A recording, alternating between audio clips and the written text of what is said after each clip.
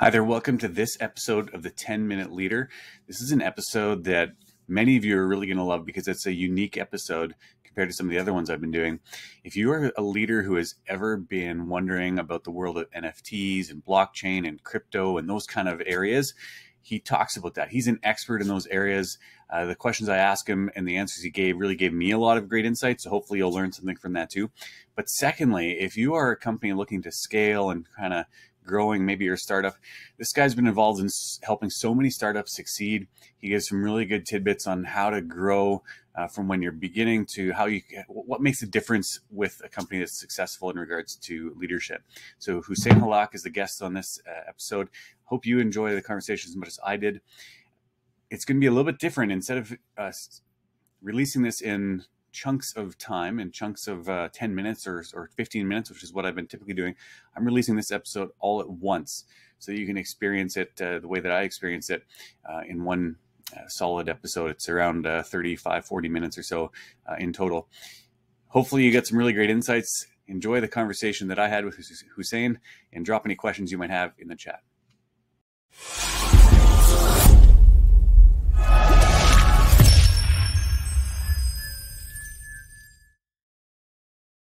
Hey everyone, welcome to this episode of the 10-Minute Leader. I am just really excited for our guest today. His name is Hussein Hallak, and let me tell you a little bit about him, and then I'll give Hussein you a chance to add any details as well. But welcome here, by the way, to start with. That's my cat. He loves, listen, I'll spray you, Mittens, if you stay. Totally. How do I remove him? He's recently just loves to jump on my back. Listen, hey, that makes it more fun. Yeah, he'll jump back in, but I'm just gonna give him some warning. That's sorry all good. What's your cat's name? Mittens. There you go. Okay, so that's my the first thing. Cat. There we are. The listeners listening in, that's the first thing they'll learn about you. You have a daughter who has a cat. So yeah, I have a daughter and a son, and both of them have a cat. Mitts and Mittens. They named them. Okay. No, they don't get confused by the similar names. Yeah. So if you don't mind, he'll jump in and do this kind That's of thing. That's totally fine. Hard. That makes it interesting, right? For the video viewers of this, they're going to get the sneak peek at a cat in the podcast. And this is totally new. Like I don't know what I did to actually gain this kind of attention or affection, but it's just happened, and it won't stop. Maybe your shirt smells like tuna or something. Who knows? Something like that. Yeah. Yeah. So Hussein, let me just do a quick introduction for you. So from what I've been able to find from previous conversations that we've had, and also from some of the stuff I've done looking about the impact you've had online, you've kind of been embedded within the world of innovation, technology, and startups for like over 25 years. You've been involved in like so many different startups, mentored thousands of entrepreneurs. You've been involved in startup incubators, tech hubs. You've been featured in places like Forbes, BetaKit, Daily Hive, CBC. And in 2019, I found this, you were recognized as one of 30 Vancouver tech thought leaders and influencers to follow. That's pretty cool. And you've been involved in many different companies. Kind of two that I'll highlight here. You're the founder and CEO of Decentrum. I'll give you a chance to share a little bit more about what that is, but you can share about that. And also creative director of Crypto Pharaohs. Basically, you're an expert on anything to do that's around innovation, new technology, startups. And you actually teach on things like blockchain and NFTs and other new technologies as well to different executives and businesses. So welcome here. Oh, I was going to say too, you also play chess with your kids. You like good drama and science fiction, drawing, and every once in a while you play guitar. How does that introduction sound for you, Hussein? It's pretty close. It's a brilliant introduction. And why you're scratching me? Sorry, guys. This is hilarious and interesting at the same time. So yeah, thank you very much for the introduction. And recently, for some reason, I think one of my talents is acquiring the love and affection of this of Mittens, this cat right here that is sitting and now like immovable. Whatever I do, he loves me more. I don't know what I did to do that. I fed him too much, I think. So thanks for the introduction. Really happy to have this conversation. Looking forward to it. And yeah, it's gonna be a lot of fun. Yeah. Well, how about you start with giving me a 30-second summary of what Next Decentrum is and Crypto Pharaohs, what those companies are. All right. So Next Decentrum is a company that we started 4 years ago. I was really passionate about blockchain after learning about it. I love technology, and when I started learning about blockchain, I found out how hard it is to learn. So it was like really difficult for somebody, even someone like me, who I studied engineering. I've been reading about technology all my life, and I think I'm pretty smart. I have a high opinion myself, so it was very displeasing, to say the least, to feel dumb when I'm reading about blockchains. Like, why is it so hard? So what that led is I thought I could add value along with my team to build a company that works in education in the blockchain space. So we started Next Decentrum as a blockchain company for education. Then when NFTs kind of came about, we pivoted, and I can talk a little bit later about deeper into why we pivoted into building for an NFT platform, which is what we're doing right now. And our NFT platform called Momentable, and we released an NFT collection called Crypto Pharaohs. So that is kind of, it's longer than 30 seconds, but that's a little bit about how I got here recently. Happy to dive deeper into any of those. Yeah, definitely. And I think that, as we go through, one of the things that I wanted to talk about, and because you've used already terms like blockchain and NFTs, and you're probably familiar with things like cryptocurrency, and those kind of terms are terms that a lot of leaders in the business world these days, we've all heard them, right? We all have at least a basic understanding of what they are, but very few people actually know more than just the basics, right? So what's important, like maybe give the Cole's notes as to like, what's the simplest explanation as to what these kind of technologies are, what the value of them is for people, like maybe talk a little bit about that. Sure, absolutely. I think the biggest challenge with talking about these technology is they are hard technologies to figure out and to learn. And because they are early, it's like somebody's trying to teach you what the internet is going to be back in the 1990s. It's really hard because the biggest challenge is, at the 1990s, somebody told you, hey, one day we're gonna, you can do content sharing, and you'll do social media, and you'll do, share an economy. These are what's possible. You can't wrap your head around that. You're trying to figure out how to buy something online, and it's very complex. So it's similar to that. That's why it's complex. It's not because the technology itself is very complex, not unlike the internet being a very complex technology. The challenge is it's pretty early, and a lot of the uses are just being figured out right now.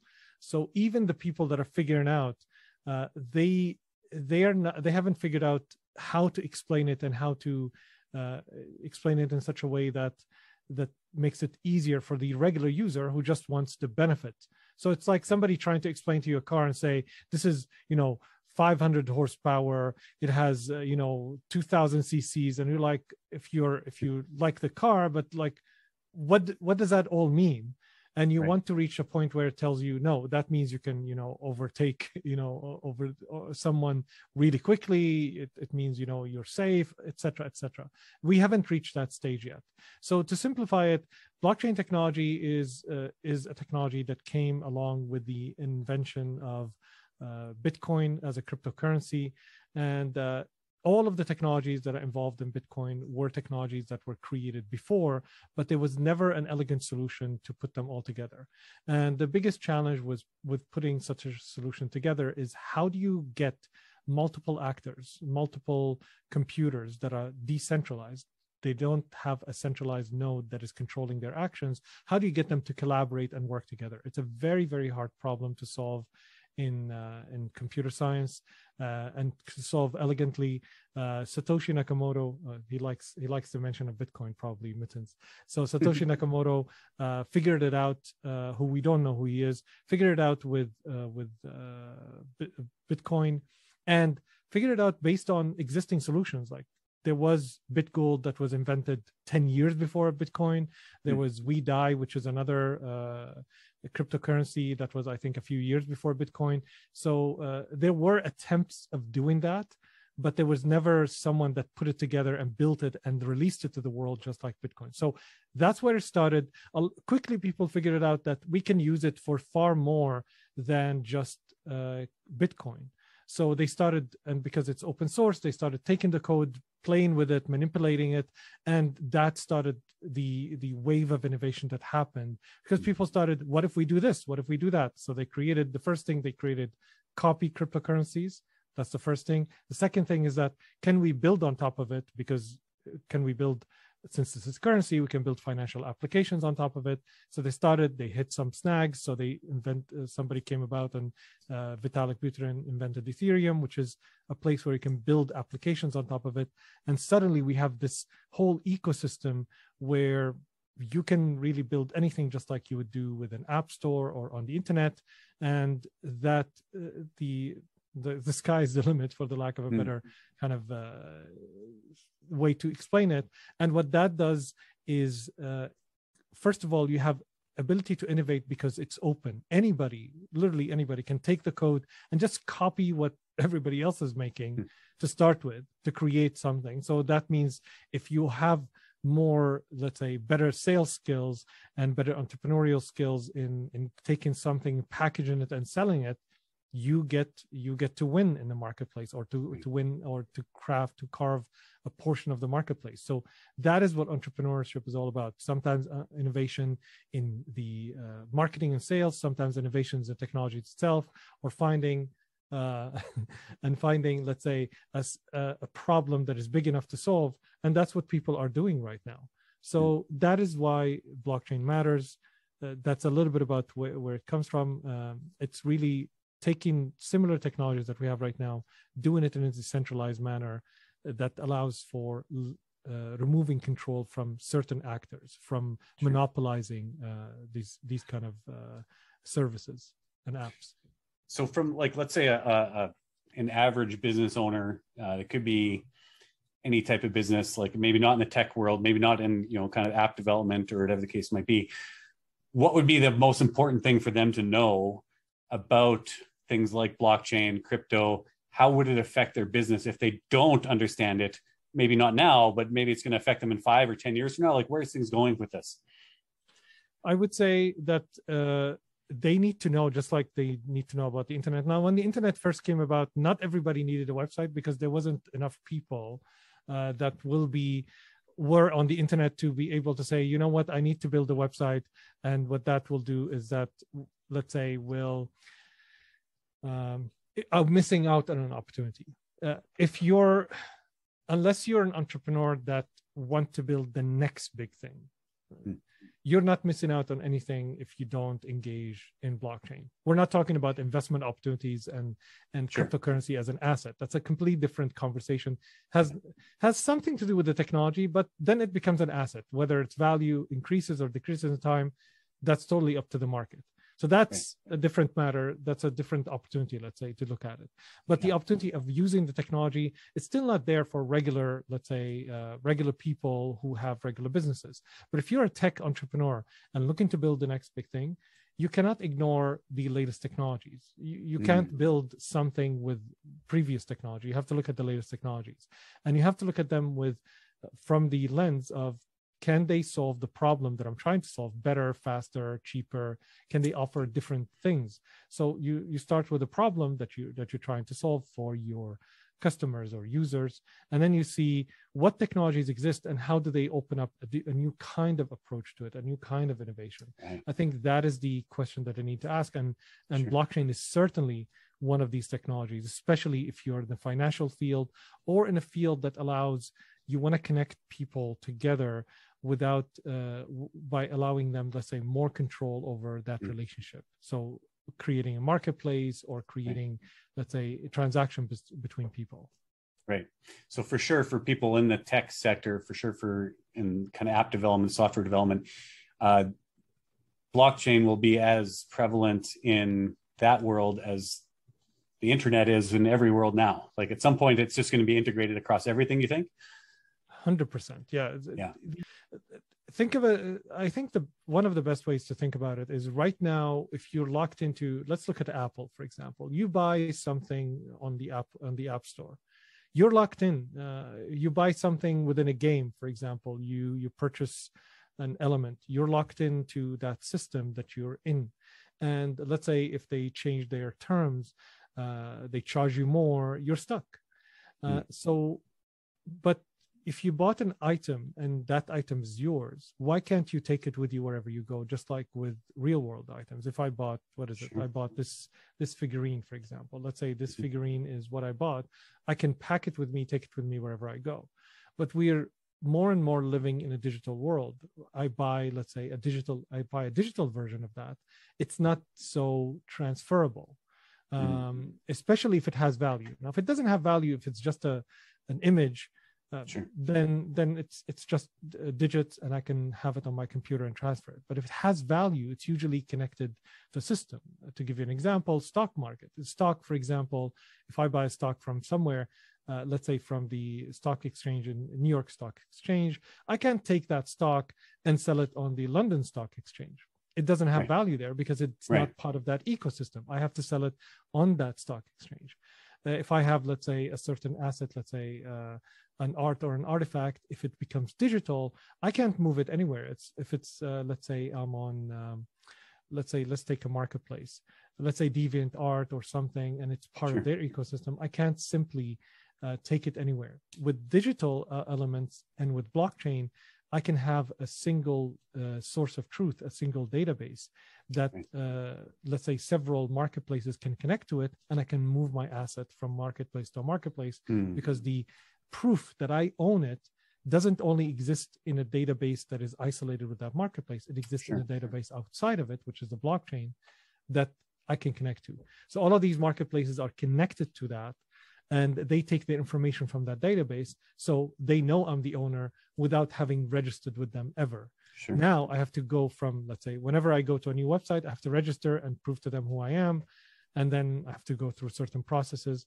That is not the case with blockchain. So it creates a world where it's easy for mobility of finances, it's easy for mobility of assets, it's easy for mobility of identities for people between different marketplaces, between different properties online. And hence, that's why the metaverse has started, because it's a place where you can live online. Now, if you want to live online, if you want to have your items moved from one place to the other, and you want to own them, and you want to prove that ownership, there was no way to do that before. You're reliant on the provider. Now you can rely on the blockchain, and you can take your assets wherever you go. You're unhappy with a certain provider, you just pick up your stuff, just like you would move in the real world. Right. Which is fascinating. Like we cannot wrap our heads around that, because we're trying to think of the new world of how we lived in the old world, and it's different.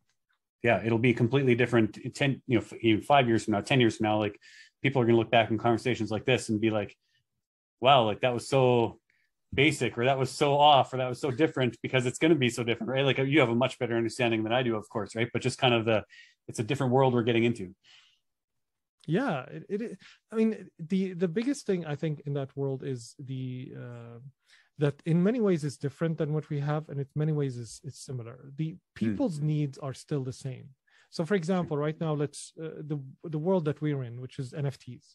A lot of people say, well, how does this have value, or why would anybody buy something? And there's a philosophical kind of approach, and people try to find value. Like if I tell you, let's say I'll show you this thing, okay?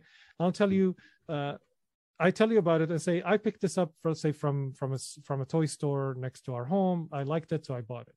Okay, maybe it's worth $10. You might say, oh, I like it, it looks good, I'll buy it for $10. But if I tell you this is made by, this particular piece is made by one of the top anime artists in the world, and it's one of 10 that exists in the world, your perception of the same item, I didn't change anything, I just changed the narrative and the story. your perception, and if I tell you that this is worth $1,000, you wouldn't think I'm crazy that I paid for it. There's like 10 exist, and it's like the top person. So that is how people function. We don't function logically. Most of our decisions are emotional. So if we want to evaluate the value of something, there's a lot of stuff that are valuable to you that will be worthless for somebody else.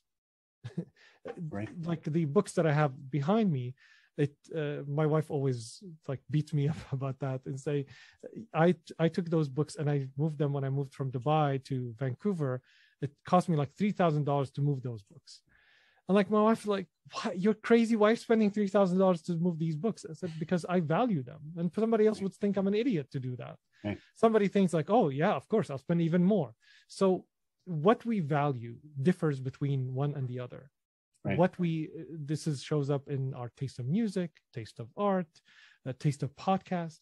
And that is why NFTs are so fascinating, because it's not about the NFT itself. NFTs are just a technology that enables you to own something in the digital world.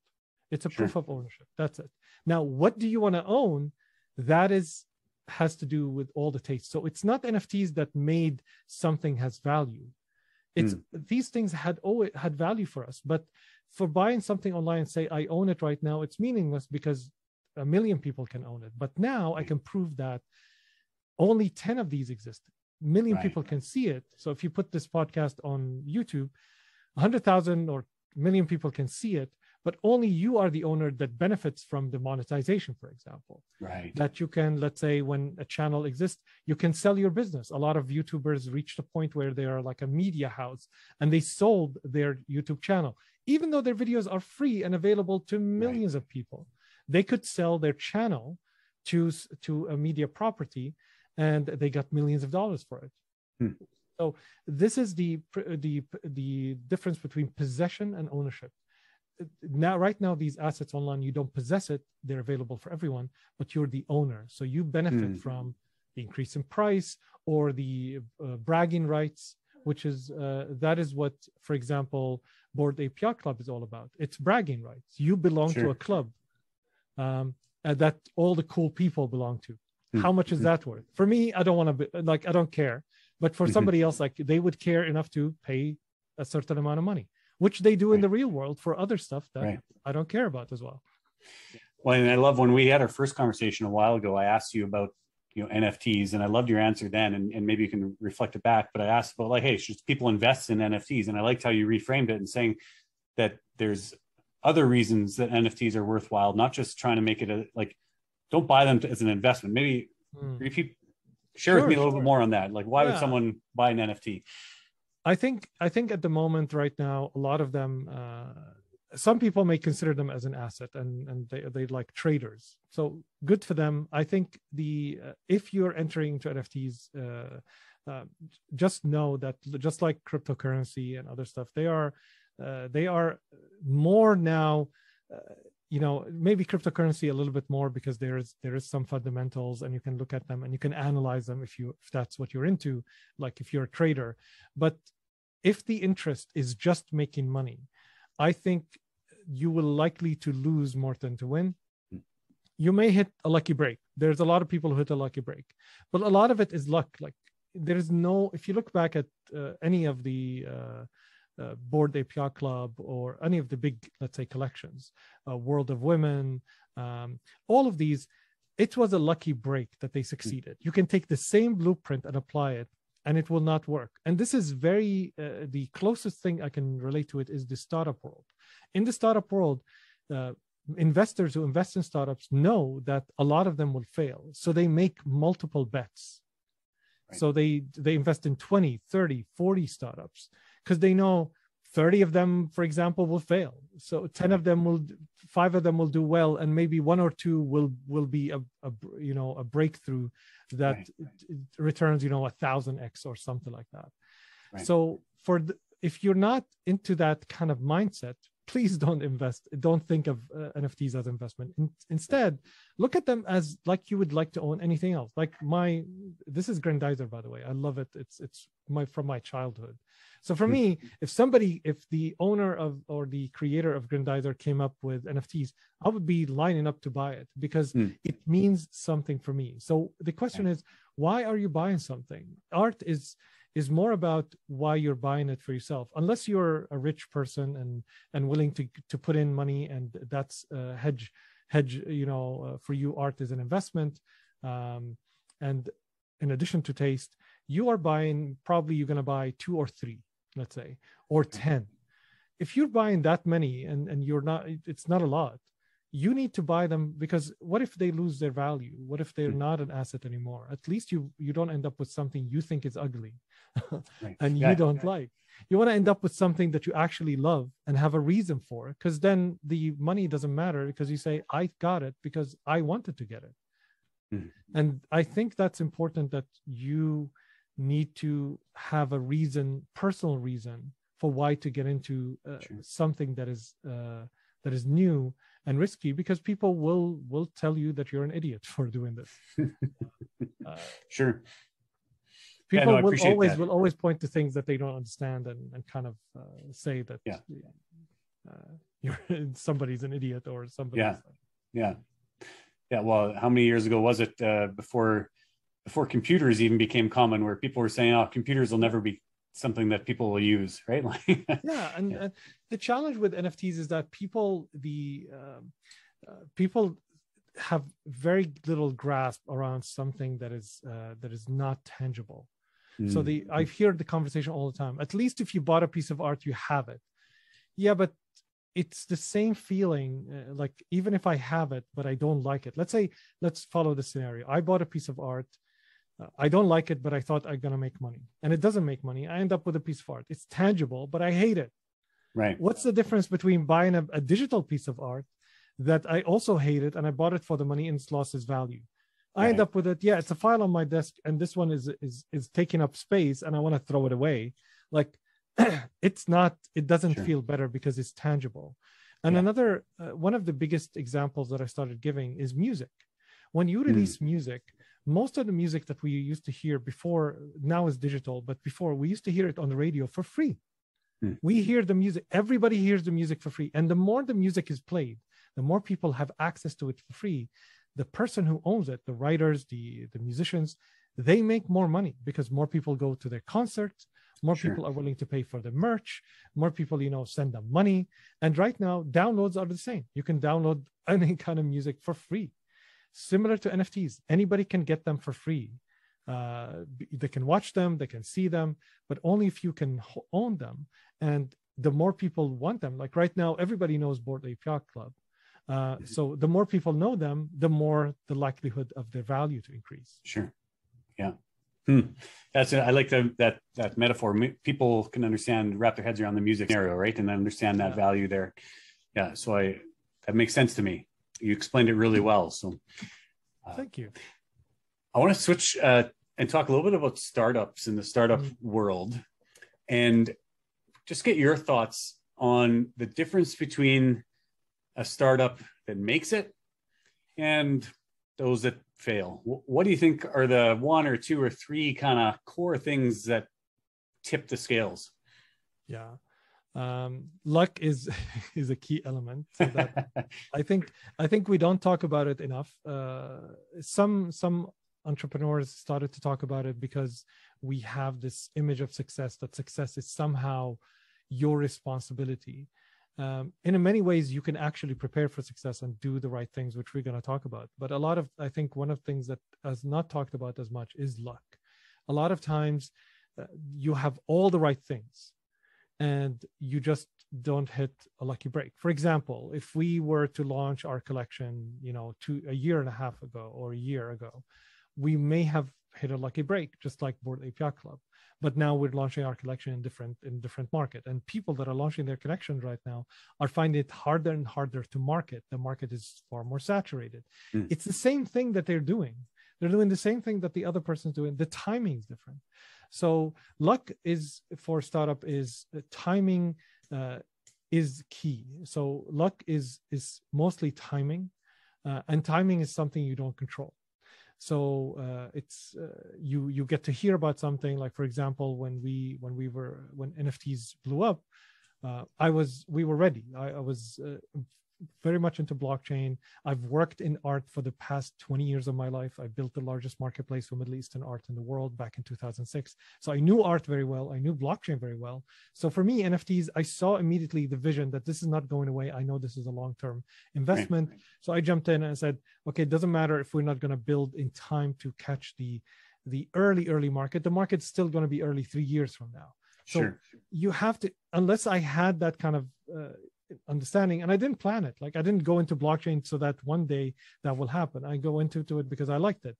I didn't plan 20 years of being invested and interested in the arts and culture.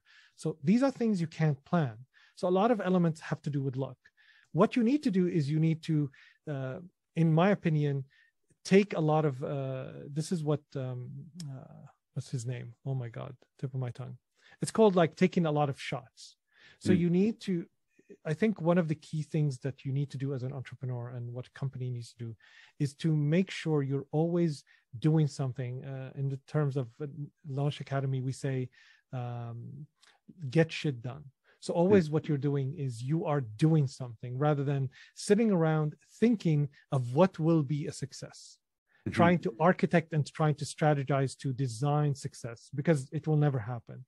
Success is the result of you continuing to do stuff, learning through the process, and maybe one day suddenly you hit that lucky break. So the more shots you take at it, the more learning you get, so that your shots are better, the better aim you get, and one day you will hit it, you knock it out of the park. One day you might not, by the way. Like, that's the big thing about startups, because there are so many components. There's first of all, you need to find a big problem to solve. Then you have to get the user. You have to find the users that are willing, that have that problem, and that are willing to pay for it. And now that you have that, you have to make sure that your product fulfills that in the best way possible. Because of course, if there's a big problem and there's a big market, you can bet that there's a ton of people trying to solve that problem. It's not just you. So you're dealing with competition. Then you have to raise enough money or generate enough revenue for you to build a company, because in order to deliver requires that you build a company. Now that you've done that, now you need to deal with the pains of growth, marketing, sales, because once people see that you're successful, you can bet that they're going to raise money and they're going to come attack your marketplace. So more competition increase. So you have all of these things that you have to figure out. That's a lot of stuff to figure out. It's not just one. You have to figure out a ton of stuff. And in addition to that, you're still human. You have time to work, you have family, you have to work with teams, and team dynamics. You have to become a better leader. None of that you prepared. Maybe you just thought, as like, wouldn't it be cool to build this thing? And suddenly you're leading a company and you're not getting to do the stuff that you love. Like 80% of the stuff that you're doing is, mundane day-to-day stuff. It's really hard to get a startup up and running. That doesn't mean to discourage you, but that actually means that just know what you're getting yourself into. It's like the same thing with when you play, I don't know, basketball or soccer or any kind of sports. The championship, when you hold that cup, is one moment in time. But if you look background, there are days on end, years on end of you grueling exercises and training and playing and losing and taking shots and losing. What is it? Michael Jordan said he missed like 70% of the shots he took. So, and that's Michael Jordan. So if these are things that are not talked about enough. We just see the successes. We just see those moments of success. We don't see the hard work. Having worked with a ton of entrepreneurs, I've seen the hard work, the failures, the frustrations. You can't prepare yourself for that. What you can do is take that and try it again and try it again. Just know that it's like a game. You just try again. You die. Well, your character dies in the game, and then you try again and you try again. Hopefully what you do, knowing that, is you try to build it in such a way that you can come back. So what is the biggest mistakes that people do? For example, investing all their life savings in that. I made that mistakes before, and I know that right now not to do it. So because it's very hard to come back. It takes a long time to come back from that. It took me 3 years to rebuild from that bottom that I reached, because I didn't prepare for oh, it might fail. I had like, oh, it's definitely going to succeed. I'm never going to fail. That's a sure sign that you're going to be screwed if you fail. So you want to prepare for the failure and expect it and know that it's part of the process, and therefore you're ready to stand up again. So that's what, like a rebound. What do you call it? Like, is it a rebound in basketball? Yeah. Or, you know, like it didn't hit, you know, and you just completely take the ball again and shoot it. You have to be ready for that. If you shoot it, it's like, okay, it's definitely going to be in. You're going to lose all the games. Right. Yeah. I like that. I like how you talk about that, because I think a lot of companies go into it maybe with, I don't know, with blinders on, where they think that they've got it figured out. They're the solution. They're going to make it. They've got the perfect solution, right? And they forget that there's a lot of factors that can play into it. There's a lot of challenges, tough things that are going to be a part of it if they make it. 100%. I want to, this is kind of as we wrap up, I want you to maybe share a little bit on the idea of being innovative. So a lot of people watching this are leaders in their organization. Some of them are leaders in the tech world. Some of them are leaders in other businesses. Lots of businesses say that they are innovative, right? Our core value, one of our core values is innovation, or whatever the case is. What do you think of when businesses do that, or where are businesses not being innovative, even though they say they are? How can they do better at that? Let me start by saying I was one of that. Like, I love the word innovation. I love what it stands for. So I used it haphazardly everywhere. I think understanding what innovation is. So I used to think I mixed innovation and invention, like creating stuff that are new. Innovation is really, it's newness available in multiple ways. Sometimes in the way you deliver something. So it's an old thing, but the way you deliver it is a little bit innovative, new. It's really about what are the core elements in your business and how do you impact them in such a way that, you know, it distinguish you from the rest, gives you a 10x, you know, win. So that's the best way to establish innovation, is to look at the business model canvas or the lean canvas, which what that gives you is it gives you the different segments of your business. You look at not only the product, because most people associate innovation with the product, but you can innovate in how you deliver the product. You can innovate in how you cater to your customers. For example, Zappos innovation is that they cared about their customers enough to spend 8 hours on a phone call and go out of their way to serve them. They were not doing any, like, I mean, they've probably done other things that are innovative, but they were selling shoes. Like that, there's nothing, you know, really unique about that. But the way they've done it is really unique. So a lot of times searching for innovation everywhere means that you're innovative. And I think being open to new ways of doing things and new ideas, not just because they're new, but because their impact is something you want to achieve. So I had a mug that said, "We've always done it this way." So are you willing to let go of "we've always done it this way"? Like it's scary, because if you've always done it a certain way, you're sure that that you get certain results. So how do you approach getting new results? And how do you do it in such a way that you don't destroy existing business, but over time? These are the most innovative businesses, are businesses that cannibalize their own business model. Amazon, Apple. These are, and yeah, we can talk about them aside from them being behemoth companies, but what got them to be that is them kind of cannibalizing their own business. If you look at Apple, they never compare themselves. I mean, sometimes they compare themselves to others, but they issue products that render their own products obsolete. So that is the key thing. Are you disrupting your own business, or are you waiting for the competition to push you to it, or the market to push you to it?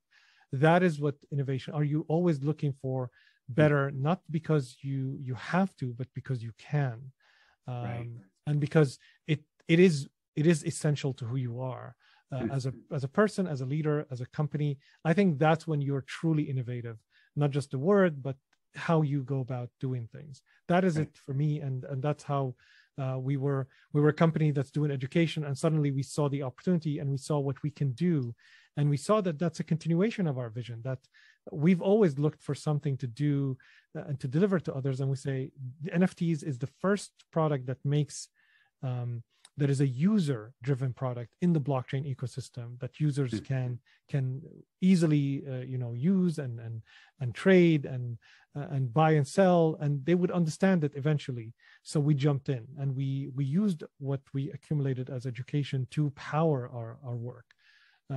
So being able to pivot like that, you can imagine, like the team, it was like you have to have a very close-knit team that are open for ideas.